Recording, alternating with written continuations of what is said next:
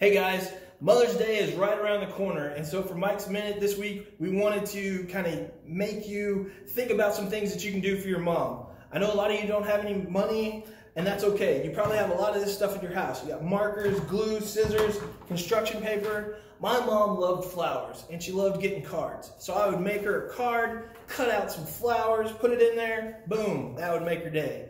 The other thing my mom really loved was watermelon. For some reason, she never bought them for herself. So when my sister and I were old enough and we had some money, we would always have a Mother's Day watermelon for my mom. Find something that your mom loves and try and get it for her. Another thing you can do is you can make a Mother's Day coupon book. You can have things in it like volunteer to do the dishes, mow the lawn, all that kind of stuff. Find something to do for your mom. Give her a big hug. See you guys.